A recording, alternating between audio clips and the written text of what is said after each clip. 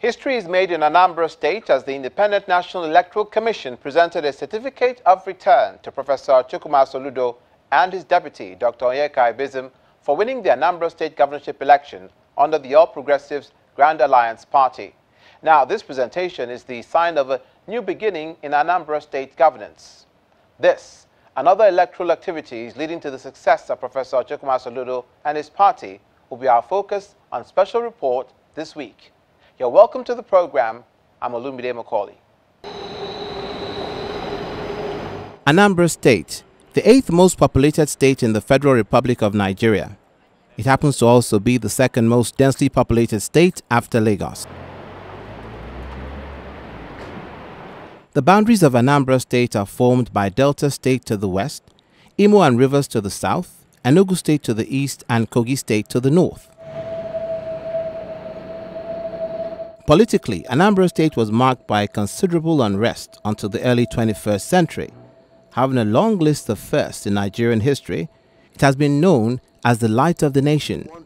On the 29th of May 1999, Chinwoke Mbadinuju was sworn as the first civilian governor of Anambra State after many years of military rule.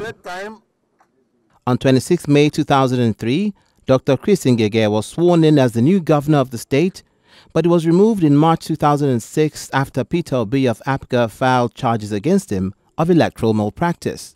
The Court of Appeal in Enugu asserted that Dr. Ngige's apparent victory in the 2003 election was fraudulent and ordered him to vacate the governorship seat. His successor, Governor Peter Obi, was ousted by a faction of the Anambra State House of Assembly on 2nd of November 2006 and replaced by Virginia Etiaba, his deputy. On the 9th of February 2007, Mrs. Etiaba handed over power to Peter Obi after the Court of Appeal had nullified Mr. Obi's removal. On the 14th of April 2007, Andu Uba of the People's Democratic Party was elected as the new governor of the state, and on the 29th of May was sworn in. The election was, however, reported to be massively rigged on the 14th of June 2007. The Supreme Court of Nigeria ruled that Mr. Peter Obi's tenure had not ended. Therefore, there was no vacancy in the governorship.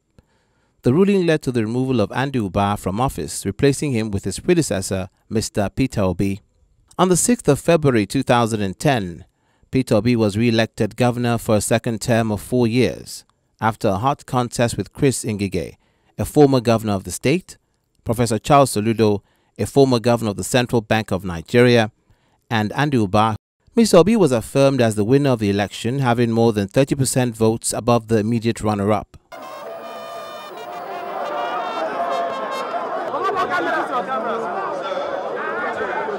On the 17th of March 2014, after winning the governorship seat on the 16th of November 2013, Governor Willie Obiano of the All Progressives Grand Alliance was sworn in for a second term in office on the 17th of March 2018, after the victory at the 18th of November 2017 elections.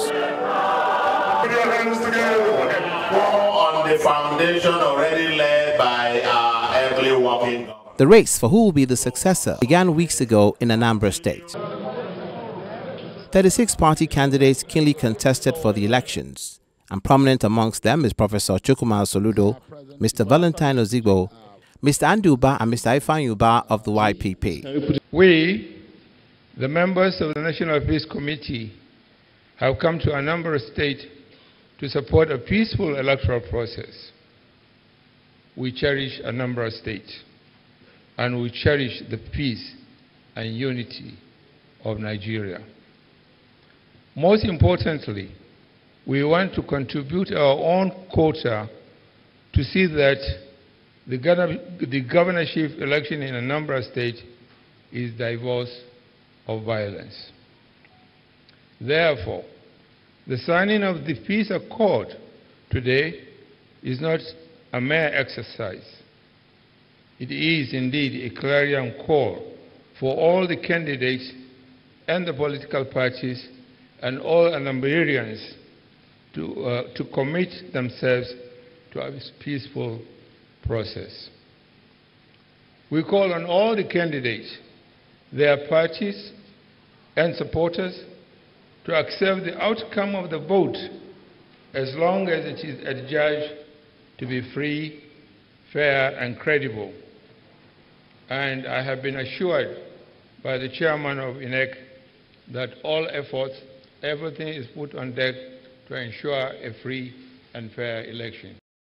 Faced with the current situation in Anambra State, the Commission once again appealed to the Peace Committee to bring parties and candidates to commit to peace before, during, and after the elections. We believe that Anambra cannot be different from Edo and Ondo. For this reason, we are also confident that just like Edo and Ondo, the election on Saturday will be peaceful and the outcome will reflect the will of the Anambra voters. After the dust raised by some group of persons over no election in Anambra State had settled, and the electoral body moved in backup with all security agencies and the military to ensure adequate safety before, during and after the elections, the day finally debuted.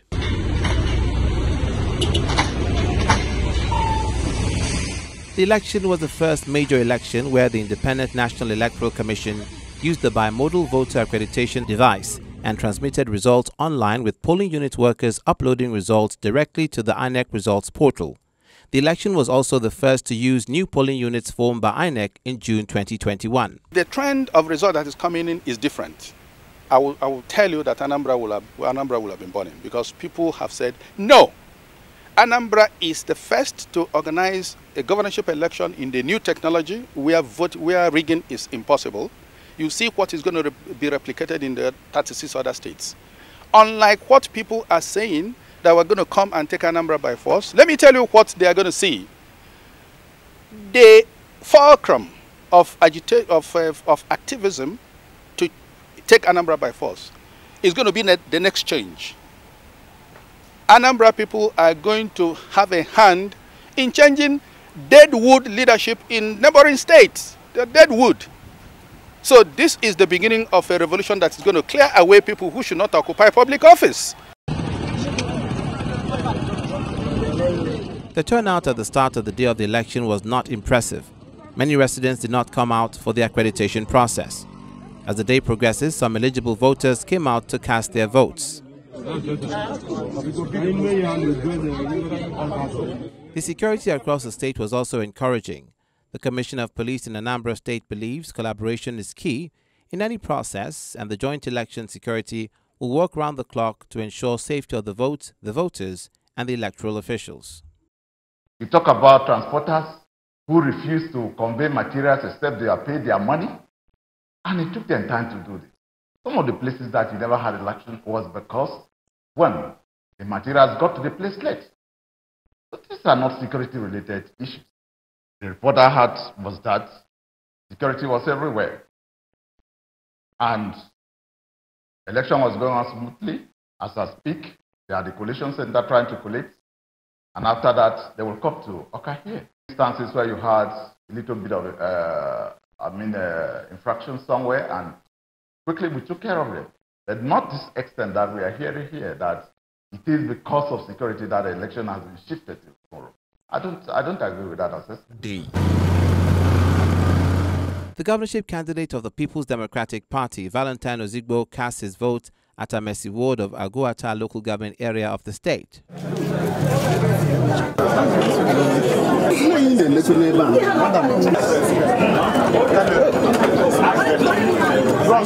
It has taken me more than 20 minutes to cast my vote, that I'm worried. So I want to commend INEC for an excellent job they've done, the ability to introduce this machine that will help us to check fraud and rigging. But on the other hand, we should actually now know that if this is the experience we're having all over Anambra State, even if it's not, even if in some few places, that we must insist that there is extension of time in those places. I thank God that the cloud around this election, which was the seeming alleged order from IPOB, had since been relaxed. So there's absolutely no reason for anybody to show any form of restraint in coming out. For the YPP candidate, Ifeanyi Ubah, he exercised his franchise at Ward 1 of Nnewi North local government area.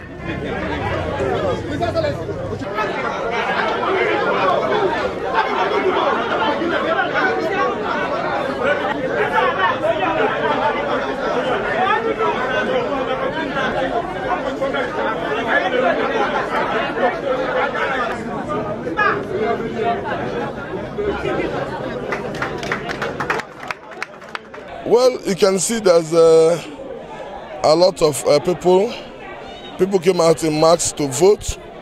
That's the most important thing. So there's no voter apathy from my own understanding in this my polling unit. And yeah, we had a bit of issue with the card, the biometrics, but we sorted it out at the end of the day.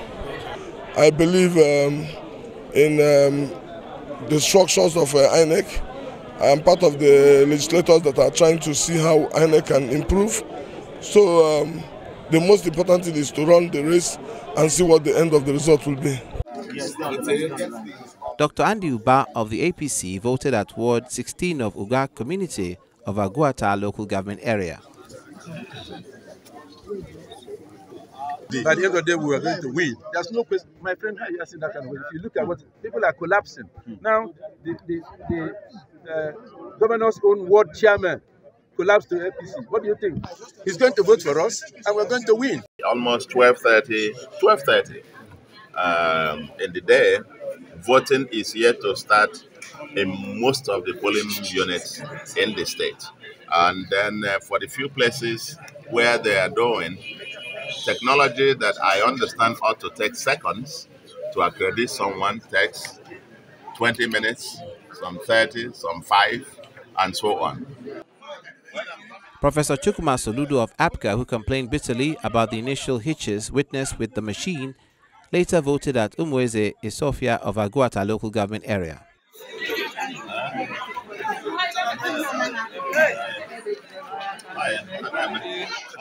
Thank you.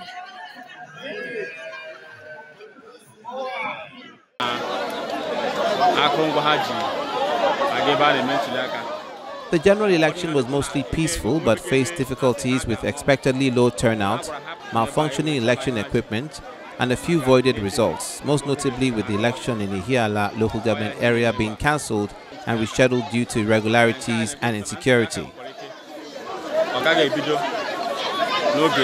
We know who we vote for. Nobody will dictate us for who we go there. It's our civic rights. Ihiala's rescheduled election was set for November 9th, with the results being needed before a winner could be declared. Ihiala local government headquarters, the central distribution point for the supplementary elections to wrap up the Anambra governorship election. ANEC ad hoc staff are setting out for the election.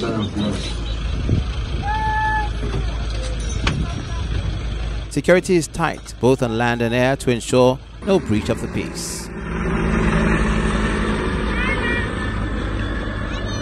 Although the process kicks off late in some polling stations with accreditation and voting.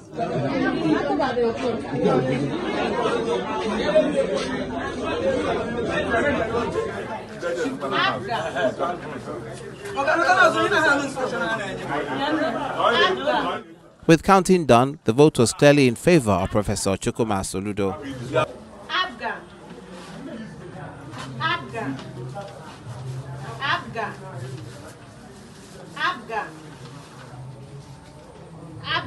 The supplementary election of today is essentially to decide between PDP, APGA, and APC.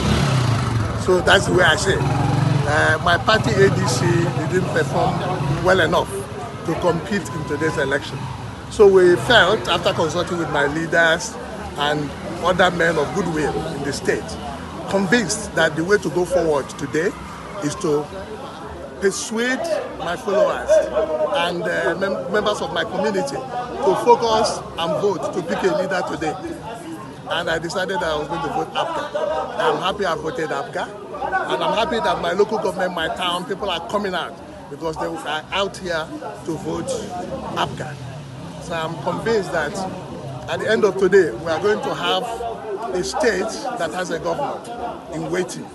And that governor will commit himself, as Soludo has done in my conversation with him yesterday, to build a government that will respect the will of the people.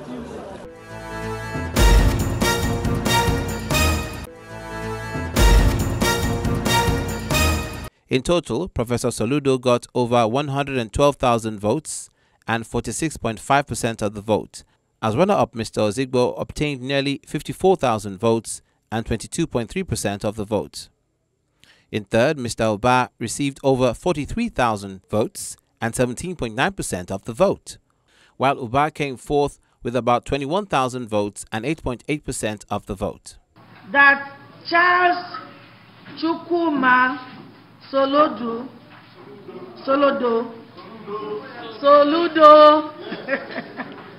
of APGA, having satisfied the requirements of the law, is hereby declared the winner and is returned elected.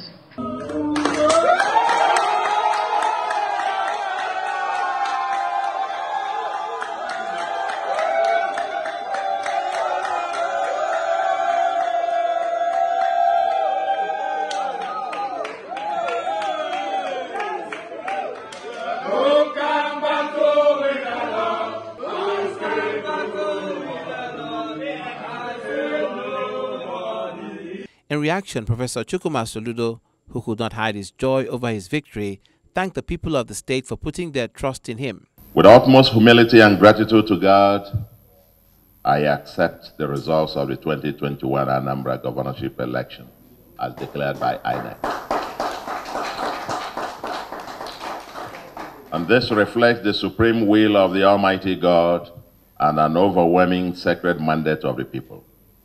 For 12 years since the massive clamor for us to serve them, we persevered to this divine moment. This is a divine journey whose time has come.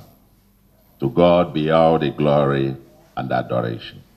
We are humbled by the massive support of stakeholders and Nigerians across the entire country. Your donations and goodwill are immensely treasured. At this moment, we must remember and will continue to remember all those who died in the course of this movement, especially the 3 policemen who were killed by unknown gunmen during our town hall meeting with youth in my ward. May God continue to grant their souls eternal rest. The run-up to this election, and the election itself, tested the resilience and integrity of our federal institutions.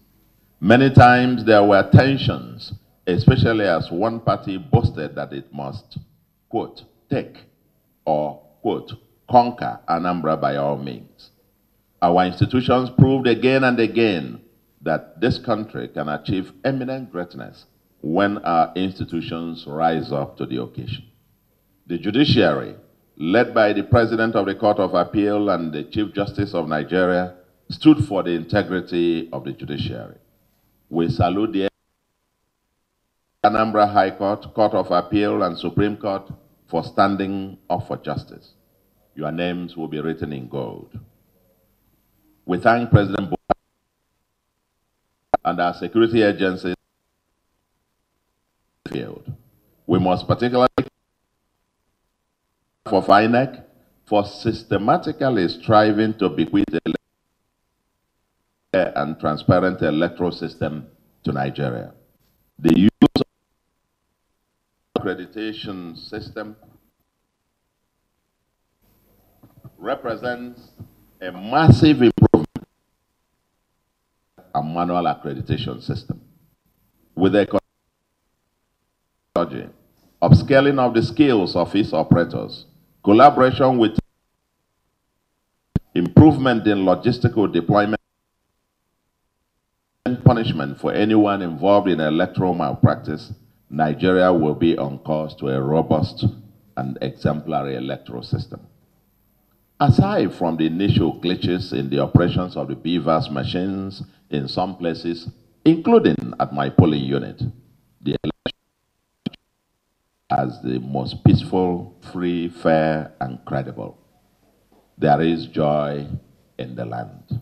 Kudos to INEC. He also promised to run an all-inclusive government. To my fellow candidates in the election, I wish to congratulate you for the gallant contest. Our people have spoken overwhelmingly, and surely that voice is the voice of God. The ultimate winner is Anambra people. We are all winners. I hereby extend my hand of fellowship to all of you. I need all of you to succeed. politics aside, we're all brothers. I will need the guidance, advice, and contribution of everyone to succeed. Our state is one of infinite possibilities and humongous opportunities. Working in collaboration with other states, the federal government, and the international community, we have all it takes to make our state whatever we collectively will that it can be. As we transit to a post-oil world and into the fourth industrial revolution, let us work together to build upon the foundations of our founding fathers and predecessors to create that livable and prosperous homeland that is the industrial, technology, and leisure hub of West Africa.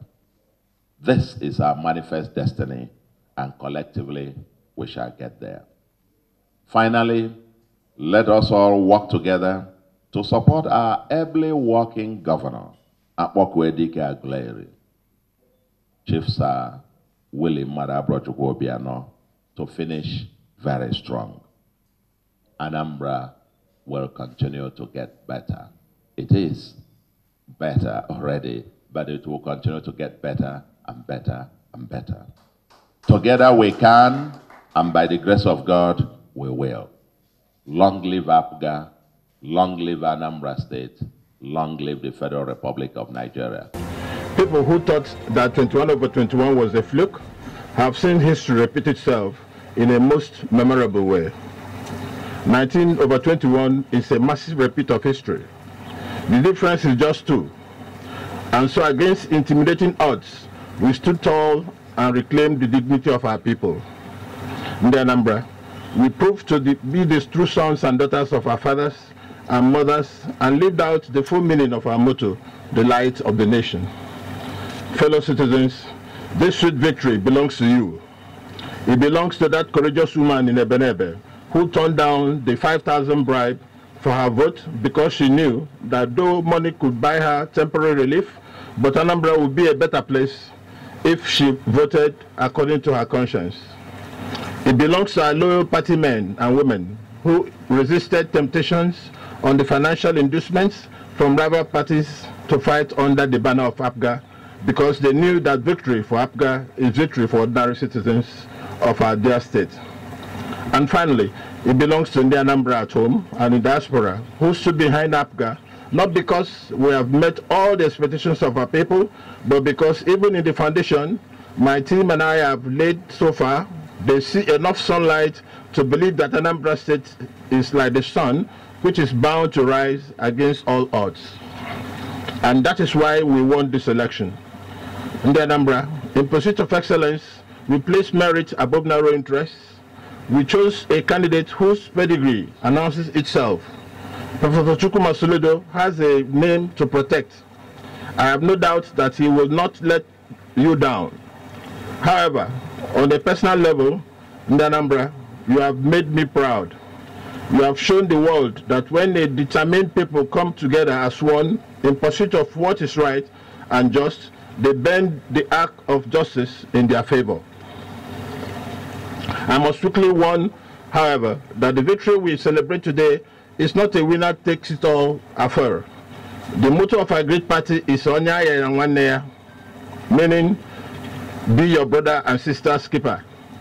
So our arms are wide open to our brothers and sisters who fought this battle on the other platforms to join APGA.